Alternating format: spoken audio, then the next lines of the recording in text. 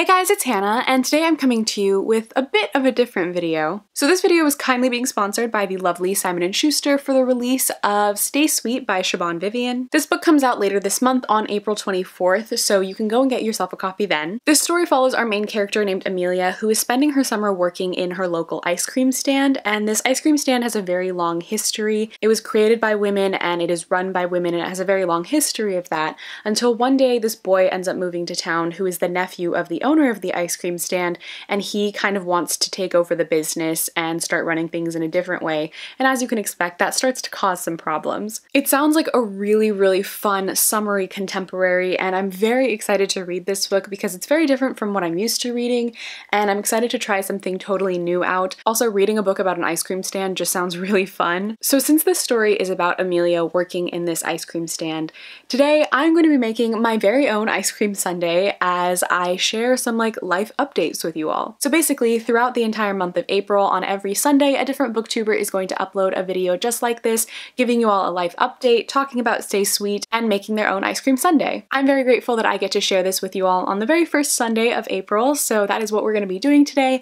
I'm going to be making an ice cream sundae and chatting with you all for a bit, and also having another giveaway. So yeah, I'm very excited about this video. It's very different from my usual content, but I love getting to share stuff with you all, and I feel like making an ice cream sundae on a Sunday and just chilling with you all sounds like the perfect time, so I'm so excited. So make sure to stick around until the end of this video, because after I make my ice cream sundae and give you all a bit of a life update, I'm going to be giving you all the information for the giveaway, so if you want to enter the giveaway, make sure you stick around until the end. But until then, let's head on over to my kitchen and start on our delicious ice cream sundae.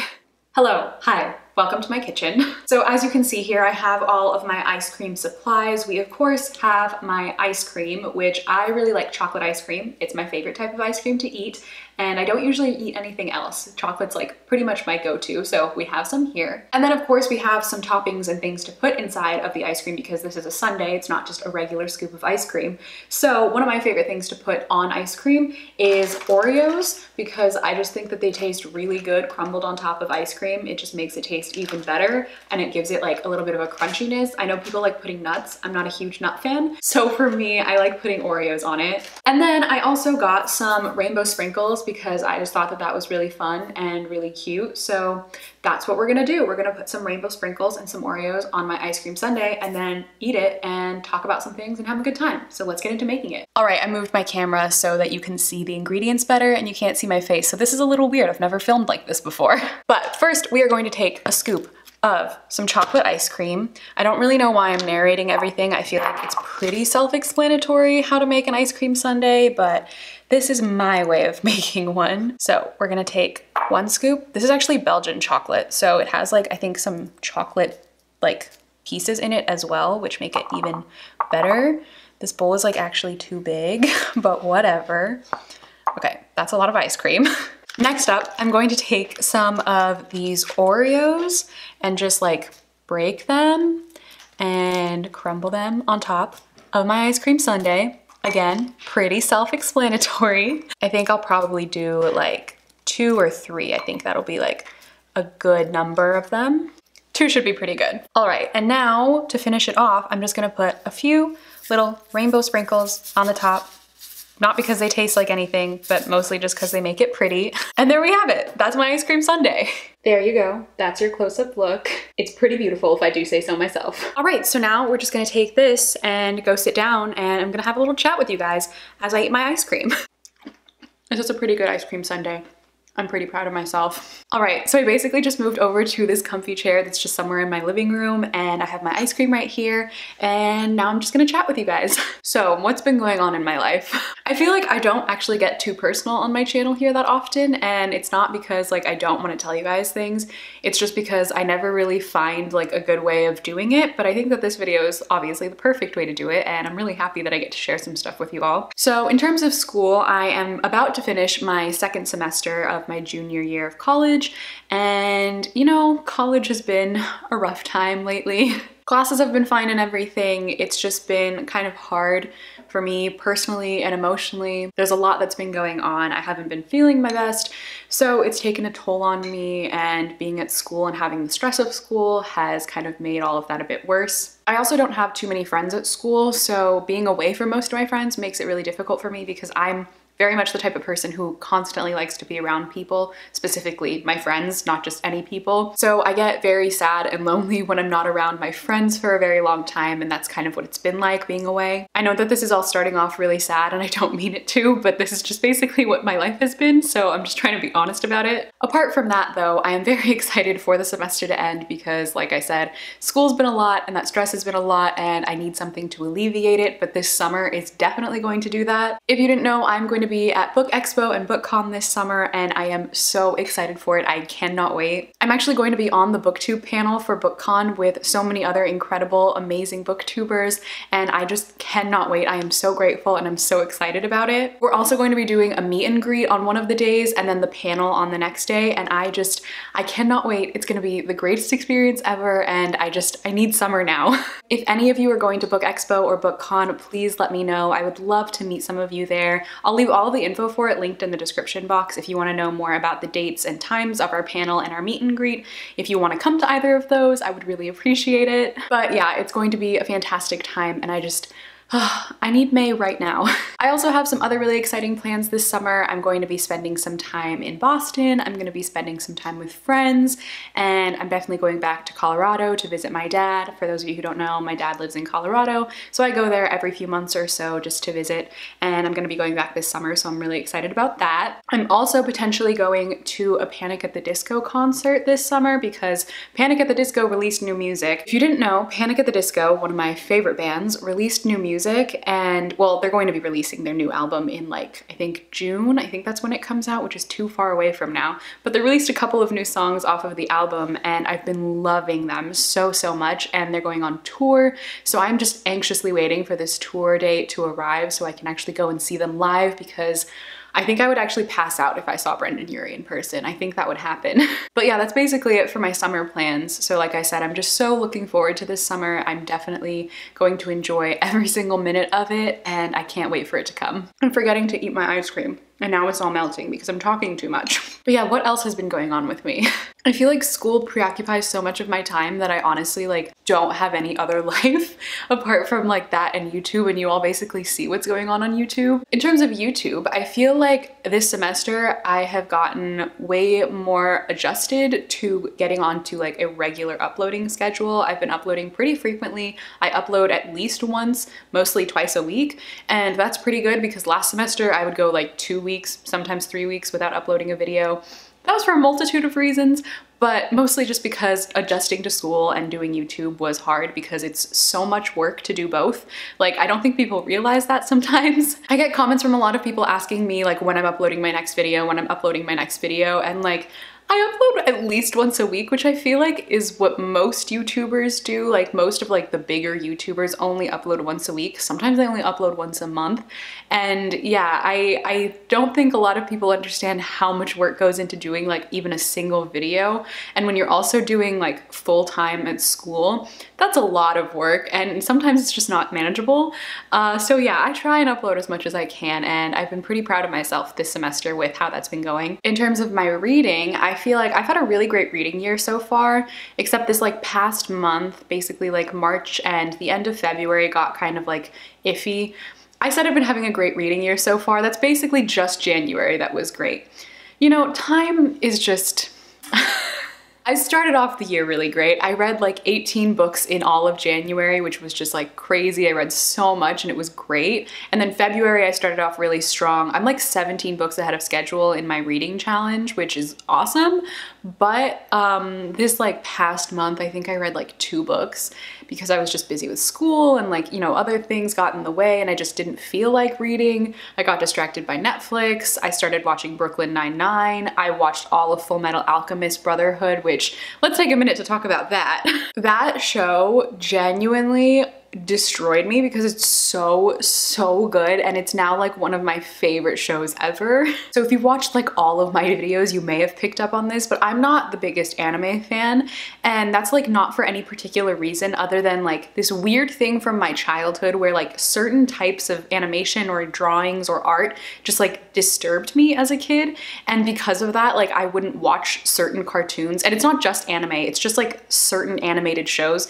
There's no reason for why I won't watch something, but like it's just like my mind will like look at something and I'll just be like, no, I can't watch that one because it's like too much. I don't know how to describe that. It doesn't make any sense. It's just like a weird thing from my childhood. But basically because of that, I've been kind of put off from most animated shows or movies and things, especially anime, because that's like the biggest genre of animated things. Obviously that sounds like kind of contradictory because my favorite show of all time, Avatar: The Last Airbender, is animated, but like the animation in that one never bothered me. I think partially because I grew up on it. But anyway, long story short, because of my weird animation thing, I've never really gotten into watching anime, but a lot of people were talking about Full Metal Alchemist Brotherhood and saying that it's really, really good. I saw a ton of people mentioning that on Twitter. I know a couple of people in real life who really like it. So one day I just decided that I would try Full Metal Alchemist because a lot of people loved it so much, and I started watching it, and I really didn't get into it. Like, I thought it was interesting, but it didn't really capture my attention too much until last week during spring break. My sister and I sat down and just decided to watch like the whole thing. We just wanted to watch like a few episodes, but we both then got like really hooked. This was like several months after I first tried to watch it. And yeah, so we ended up watching the entire show in like a few days. Like, yeah, I think it was just a few days, 4 days, something like that. And oh my god, like my life has not been the same. I love the show so much, and I just like, I didn't want it to end. I want more. I know that there's like the original show too, and I can watch that one. I can just rewatch the show. I know there's a movie. I know that there's a live action movie. Like there's so many variations of it. Of course there's like the manga as well, but like I just want more of the show. Like I want more. I want to know more about all of these characters, and I fell so in love. But anyway, that's my tangent about Full Metal Alchemist because like I just had to mention it. It's just such a good show and I'm so obsessed. Other shows I have been watching recently, I am, as always, hate watching Riverdale because it's just fun to hate watch. I am also watching, I just finished watching The Magicians, which the season finale just aired, and I love that show. I like hate it, but I love it. Mostly I love it. It's just so entertaining, but I can't wait for the next season. All of my ice cream is melting because I'm not eating it. And yeah, I think that's it for TV shows that I've been watching. Like I said, I also watched like all of Brooklyn Nine-Nine. Obsessed, adore it. But yeah, Full Metal Alchemist. That one has just destroyed me entirely. If you were wondering, Ed is my favorite character. What was I even talking about before I went off on my tangent about Full Metal Alchemist? Oh, books I haven't been reading. But in terms of the books that I have read, I recently read Children of Blood and Bone, which I've mentioned a couple times on my channel now. I'm so obsessed. Like, it's such a good book and I want to read it again and again and again, and I need the second book now. I've mentioned this several times, but I'm definitely going to be doing a review for that one too. I can't wait to talk about that book. Oh, other random life thing. I recently cut my hair. I feel like you really can't tell on camera because you only ever see me from like here up anyway, so my hair always looks like pretty long. But I did cut my hair. It was much longer than this before. It used to go down like all the way to my butt, like when it was straight. But now when it's curly, it's like all the way up to like my upper mid back. Because like every time, if you don't know, like if you don't have curly hair, when you cut it, it definitely like gets lighter. So the curls get curlier, so they spring up a lot more. And so it looks a lot shorter. So yeah, my hair is actually much shorter now, but it definitely needed to be cut because I hadn't cut it in about a year. But yeah, it's much healthier now and it's much lighter and it feels pretty good. I've been talking for so long that literally like all of my ice cream has melted. I think one thing that I've been kind of struggling with a lot this past semester, year really, is finding the right balance of how to share parts of my life with you all. To be completely honest, like this past year, a lot has been going on in my life. Like a lot's changed, a lot has happened, and it's been a lot of things that I haven't been able to share. And that's for a multitude of reasons. It's sometimes because I'm currently going through it and it's not something I can talk about even to my closest friends, let alone thousands of people online. And other times it's just like something that is so personal that it's impossible to talk about with almost anyone. And sometimes it's because I haven't even sorted through my feelings about it, so I don't even know what I'm feeling, so it's not the right time to talk about something. But I am also the type of person who likes to share like everything about myself with people. I'm 100% an oversharer. I tell way too many people way too many things that are so personal about me, and they don't need to know these things, but I still share them because I have a problem. But finding a way to, you know, appropriately do that when you have like an audience of people watching you is something that I have not yet learned how to do. It's been something that I've really been struggling with figuring out because I want to share about my life. Like, I want you all to know me a lot more, and I really don't know how to do that without doing it wrong. Basically, I'm saying all of this to ultimately say that there's a large part of my life that doesn't get shared on YouTube. That sounds more dramatic than I mean it to. There isn't like some whole secret life that I have. It's just that there's like a part of me, the part of me that feels all of these different emotions, that feels sad, that feels anxious, that feels so many different things that I don't get to really communicate when I'm just sitting here talking about some of my favorite books from the past month. And I want that part of me to somehow come across in my videos, and I want to find a way to do that. So that's been something that I've been toying with and struggling with for especially these past 6 months for sure, but basically this past year. And yeah, I still don't know where I stand with any of this. So basically I just gave you all this like giant rant to tell you that I have no idea what I'm doing with myself or my life or anything, but you know, I feel like everyone is kind of there. But yeah, so that's basically it for my life update. If you need the TLDR, I am stressed from school. I cannot wait for this summer, especially BookCon. I am obsessed with Full Metal Alchemist Brotherhood, and I have no idea what I'm doing with my YouTube channel, let alone my life. But yeah, there you all have it. That is it for my life update. I really love doing these like personal, kind of more chatty videos because, like I just went on a whole rant about, I really like sharing things about myself. So doing these types of videos is definitely something I enjoy.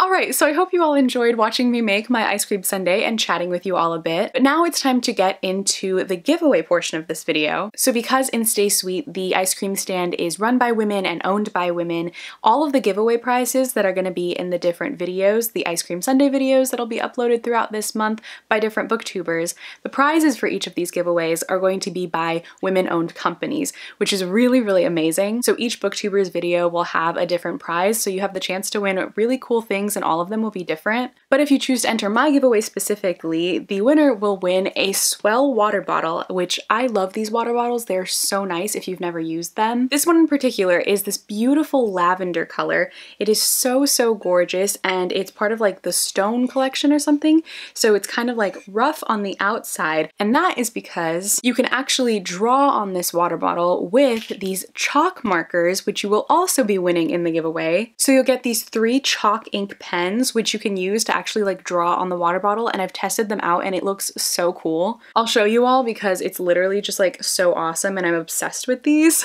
I hope you can see it right there, but like I just signed my name and drew a little heart. But yeah, you can like write all over this and it's so great. And then the best part of it is that it just like washes off with water. So like if you just run this underwater, it will come off. I've tried it. I literally drew all over this like 4 times and it comes off and it's amazing. So yeah, I'm super, super obsessed with this and I cannot wait to give one of these away because I know whoever wins one will definitely enjoy it. Oh, and of course, I almost forgot to mention, of course, the giveaway winner will also be winning a copy of Stay Sweet by Siobhan Vivian. So yeah, you'll be getting the book, the water bottle, and the chalk ink pens. So I'm very excited about this giveaway. If you'd like to enter the giveaway, I'm going to be doing it through Rafflecopter. So basically you just have to go to the link that I've put in the description box and just follow the steps that are listed in Rafflecopter in order to enter the giveaway. The giveaway will begin right from when this video goes up all the way until next Sunday, April 15th. So you have basically a week to enter. But yeah, that's basically it for all of the giveaway requirements and everything. There's a lot more information in the description box if you want more details, just to make sure that you're eligible. Please go and read through the description box just to check all of that. And if you would like to enter, just go and click on the Rafflecopter link. It's very easy to follow, and then I will randomly be choosing a winner on the 15th of April, and I'll be messaging them. So yeah, I am just so excited about this, and I cannot wait for people to enter, and I can't wait for the winner to get their prize. But yeah, that basically sums it up for the giveaway and for this video. Once again, a huge thank you to Simon & Schuster for sponsoring this video. I am very excited about it. Like I said, it was a very fun video for me to film, super different from everything that I'm used to doing on my channel, and that kind of helps me, like, you know, expand my content a little, which is something I'm always looking to do. But I hope you all enjoyed watching this video. I hope you enjoyed making an ice cream sundae with me and watching me eat it and talk about my life a little bit. And I hope that this inspired some of you to just like go out, make yourself an ice cream sundae, or if you don't like ice cream, make yourself something that you really enjoy, relax on this Sunday, take some time to yourself, read a great book, and just enjoy your day. If you'd like to follow me on any of my social media, all of my links are in the description box as always, but thank you all so much for watching this video. I hope you enjoyed, and I will see you in my next video. Bye!